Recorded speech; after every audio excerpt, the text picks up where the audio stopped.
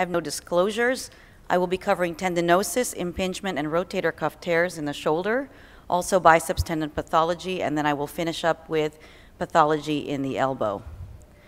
Okay, so for the shoulder, the approach is patients usually come with a painful shoulder, and these are the top pathology that you may find. I will not be covering joint effusions and other effusions. Fluid on ultrasound is very easy to see, so we will focus on these first three topics here. Okay, the normal tendon. As shown earlier, a normal tendon is hyperechoic. You may see these fibrillar pattern.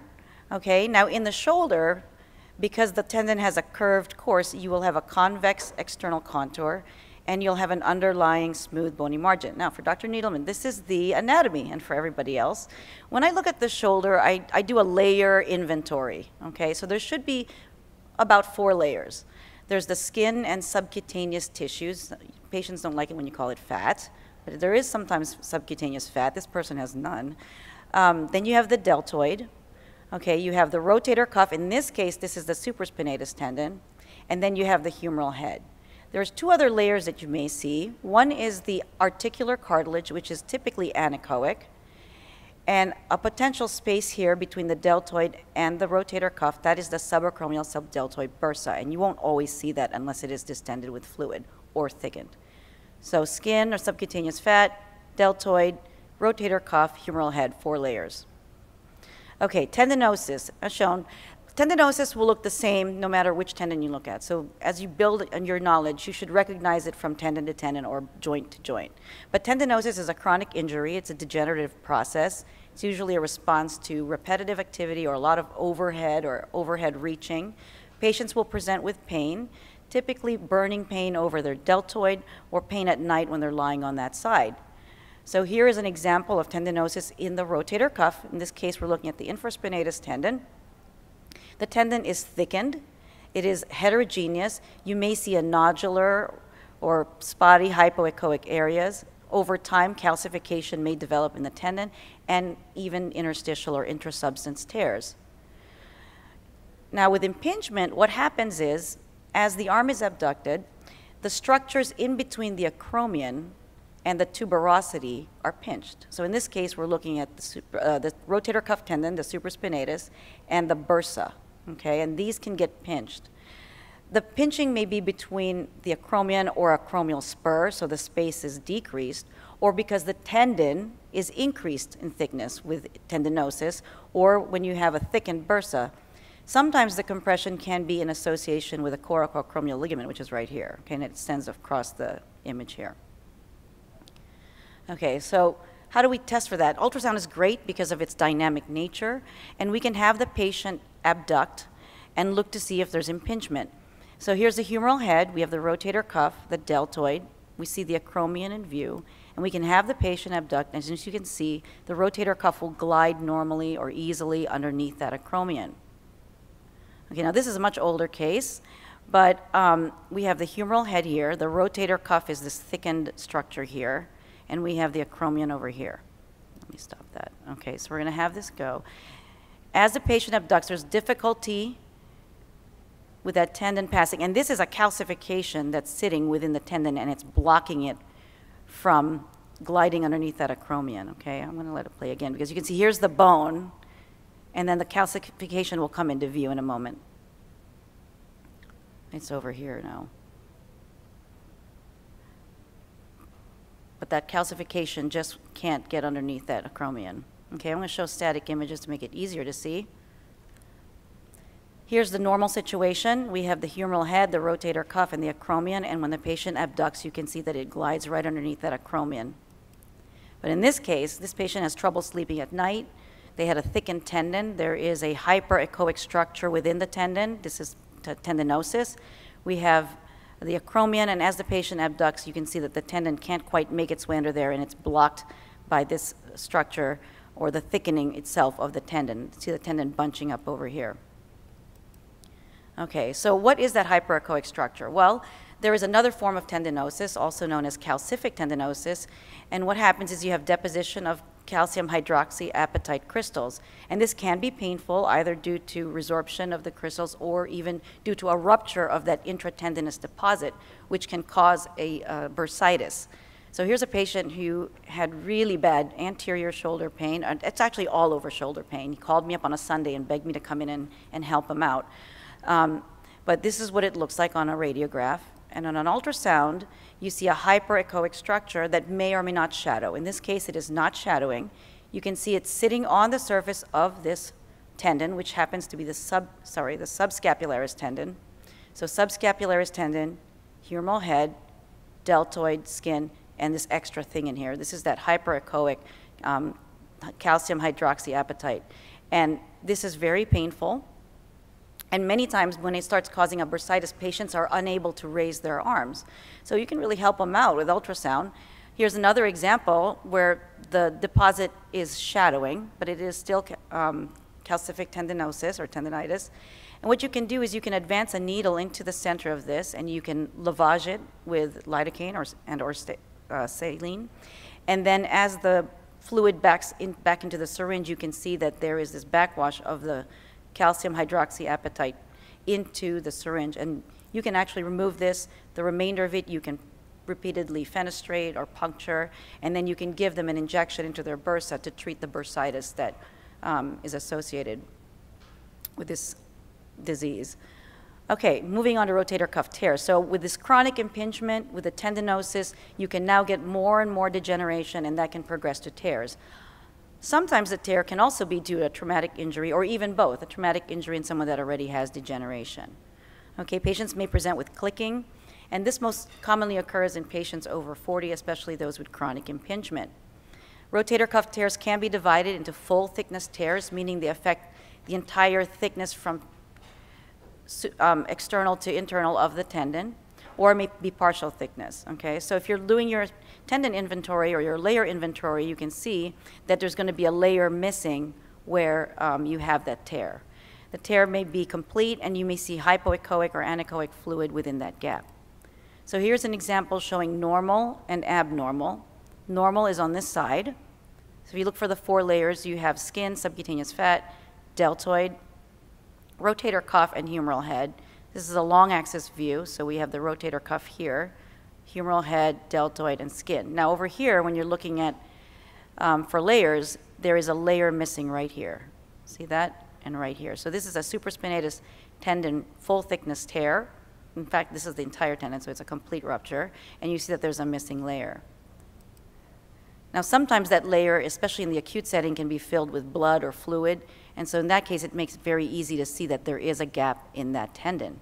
And one pitfall is to not confuse this with a partial thickness tear, because this is that articular cartilage that I showed you earlier.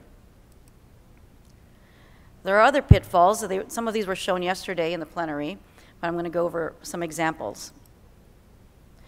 So the cartilage, typically you see this anechoic cartilage, but you don't see this hyperechoic surface of the cartilage. And that is because the tendon is abutting the cartilage. But when there is fluid overlying the cartilage, you can now see that surface as a specular reflector. Many times that's easy to appreciate because you do see the fluid as well as the cartilage. But sometimes when the fluid is hypoechoic, there's blood, you don't know if you're looking at cuff or fluid. Well, if you see the surface of the cartilage very well, then that might imply to you that you are looking at fluid rather than cuff. So these are more subtle cases of a rotator cuff tear, and it's much easier to call it because you can see that the cartilage is showing up quite nicely there, the cartilage interface.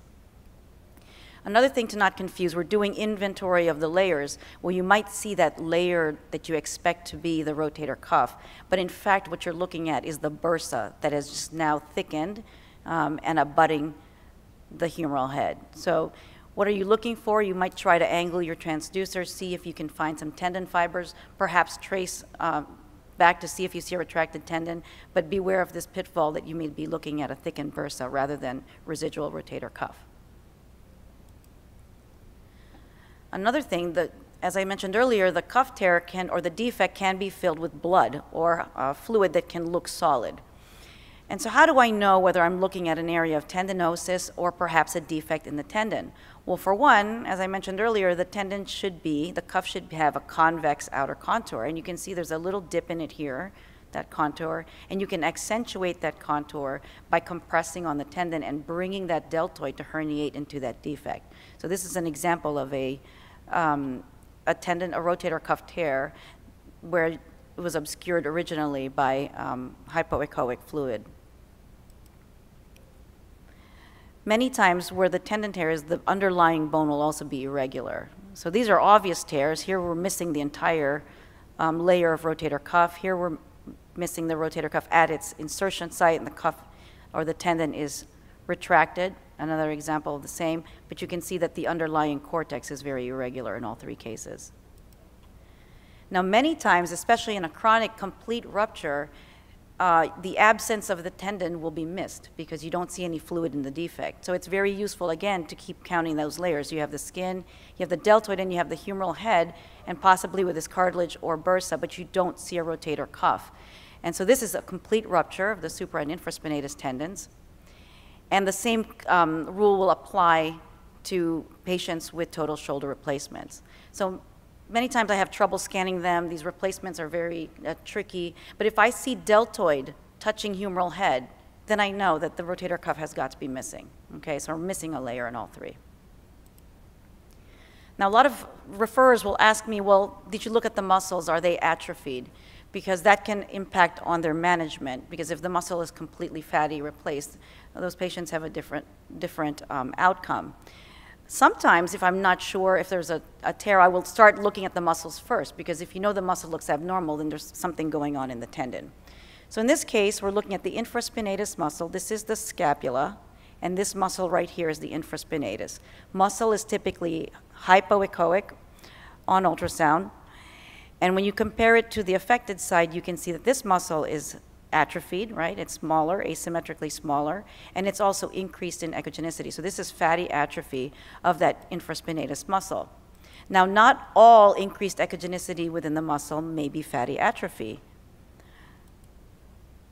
Here's an example. We're looking at the supraspinatus muscle. Here's the scapula again. Here's the scapular spine. It's a long axis view. We're looking at the supraspinatus muscle on the right and the supraspinatus muscle on the left.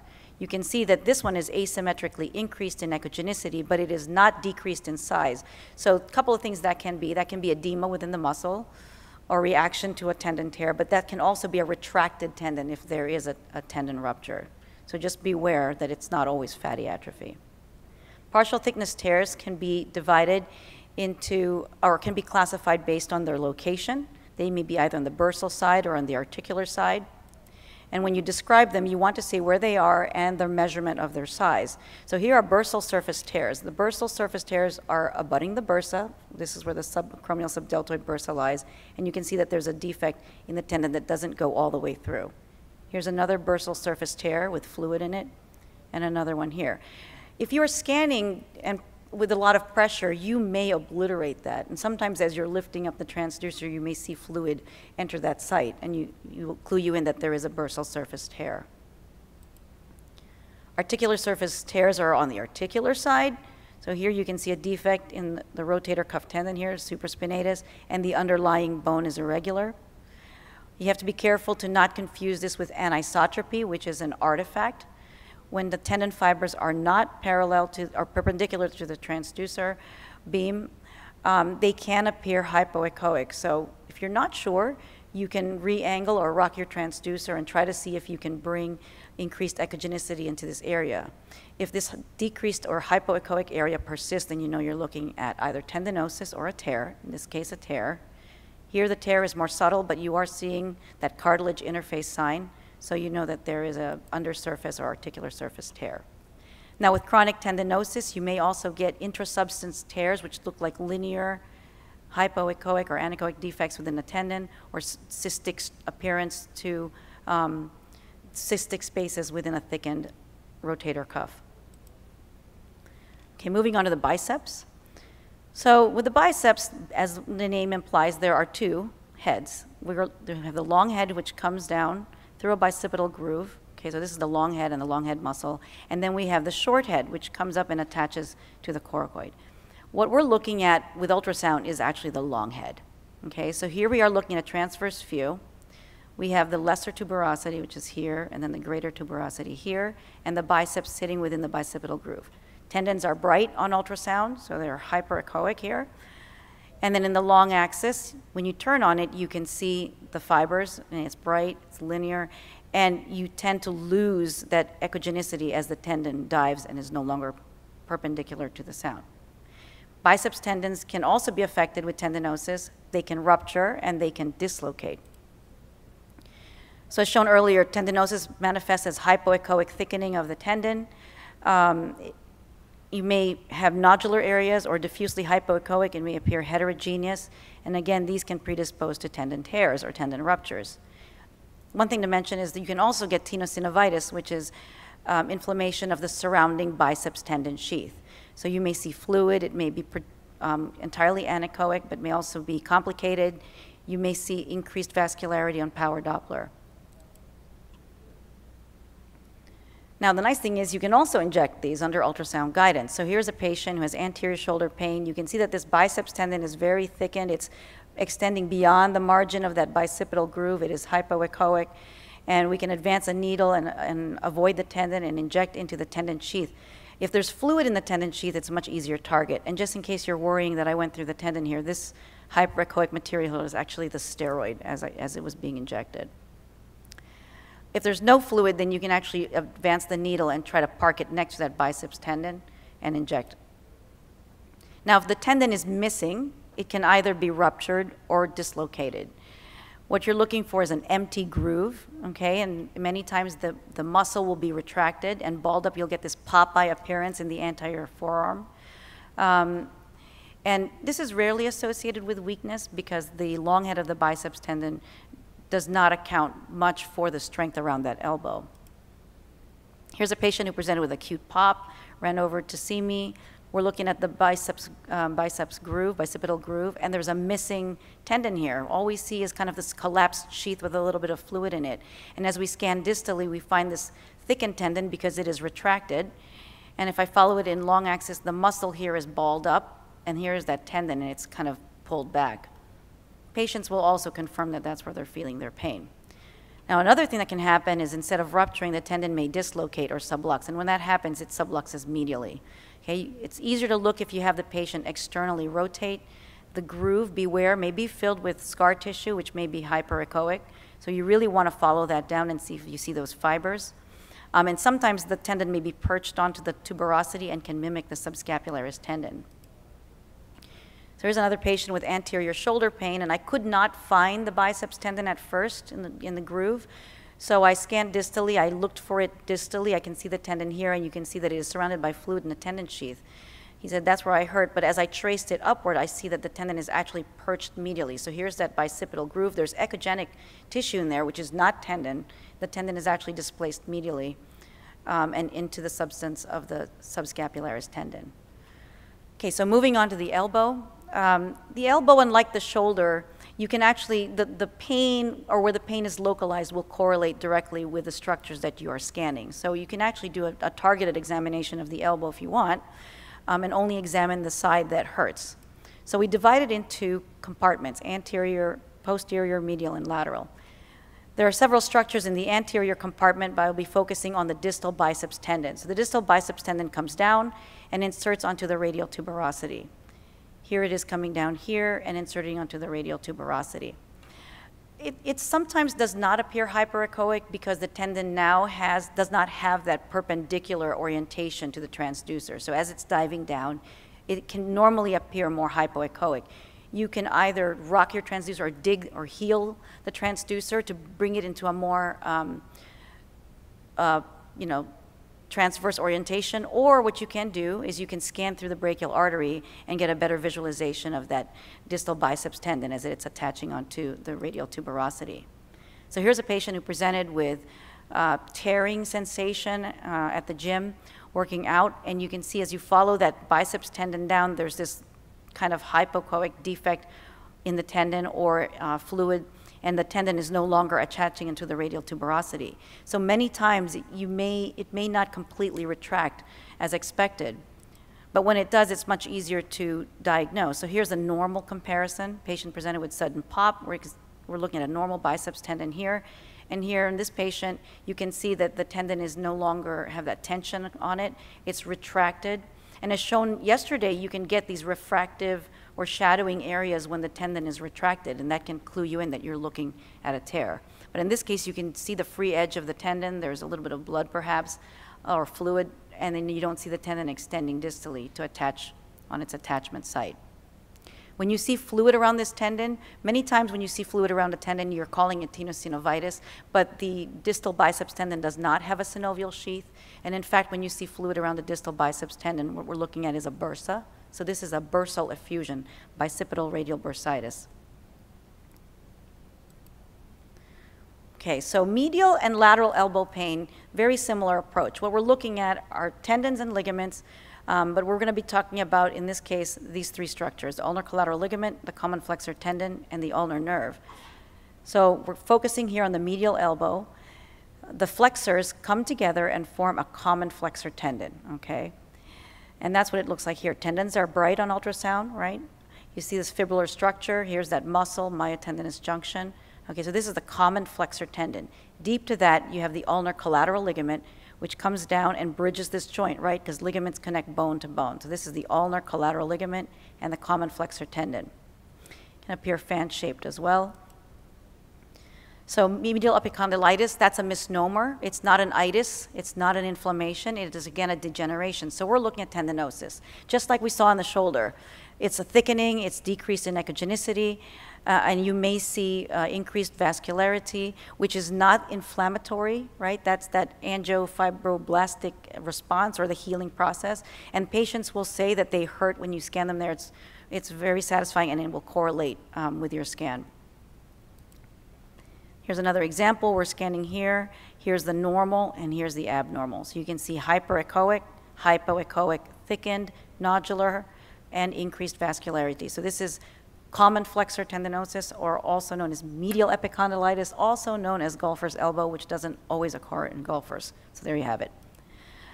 The ulnar collateral ligament, which is deep to that, can also be injured. And normally we think of this as that Tommy John ligament. This is the affected in pitchers, but can also, as you can see in this picture, javelin throwers can get ulnar collateral ligament injuries. You can see that stress on that medial elbow. Okay. So this is that normal ulnar collateral ligament. We're looking at this anterior band right here, okay, connecting bone to bone.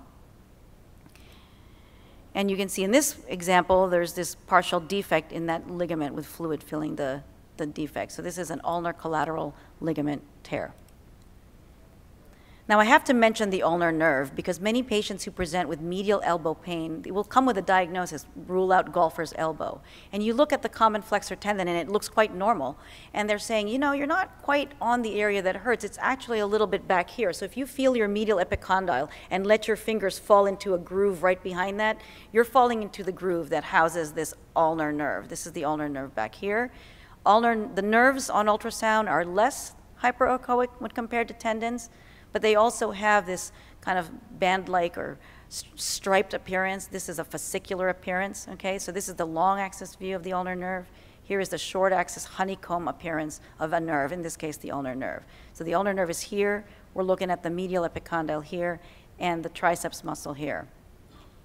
So cubital tunnel syndrome is like when you think of carpal tunnel and median nerve, you can have cubital tunnel, which houses the ulnar nerve. And these patients will present with medial elbow pain. It's like their funny bone, which is not a bone and it's not funny.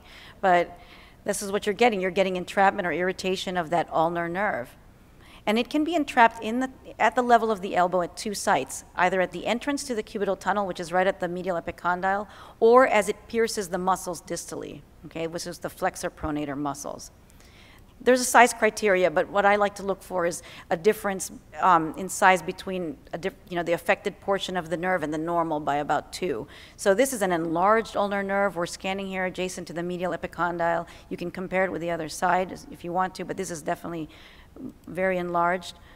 And you can see here that when you turn on this, you can see that the nerve is definitely thickened proximal to this normal distal segment. So when you look at nerves, think about a garden hose. When you pinch a garden hose, at the pinch, above the pinch, fluid is collecting, right? Water is collecting. And that's the same thing with a nerve. When a nerve is pinched, proximal to that nerve will appear thickened, kind of called axonal damming, but that's another way to find that area of entrapment within the nerve. The nerve can also sublux. Here's static images showing that the nerve can sublux. What happens is these patients present with a snapping elbow, sometimes with pain, and a snapping occurs with flexion and extension. So this is an extension image. We're looking at the medial epicondyle and the ulnar nerve. Okay. The nerve will snap as you flex. So now you can see that the ulnar nerve is sitting here on the medial epicondyle and may even snap anterior. Now, dynamic is great because you can actually watch what happens with the ulnar nerve as you have the patient recreate that snapping. Okay. So here's the ulnar nerve and snap. Can you see that? Oh, it's not playing. Now, sometimes snapping elbow may be related to a snapping triceps. So the triceps up over here, I want you to watch the video again because there is a second snapping structure when the patient snap and then second. See that? Do it again. So this patient has a snapping ulnar nerve and snapping medial triceps.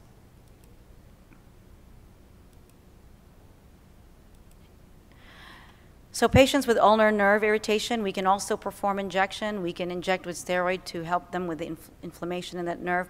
But another part of that injection is getting fluid to dissect around on the outside of the nerve called hydrodissection because you can sometimes free that up from the overlying structures that are causing the entrapment. So here's a needle advancing and injecting around this ulnar nerve.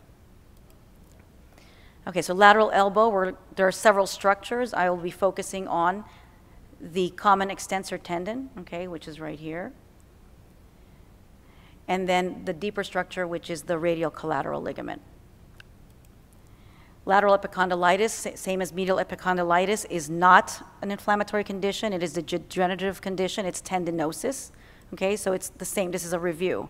Here's normal, here's abnormal. It's thickened, it's heterogeneous, there are hypoechoic areas, and you can sometimes get intrasubstance tearing.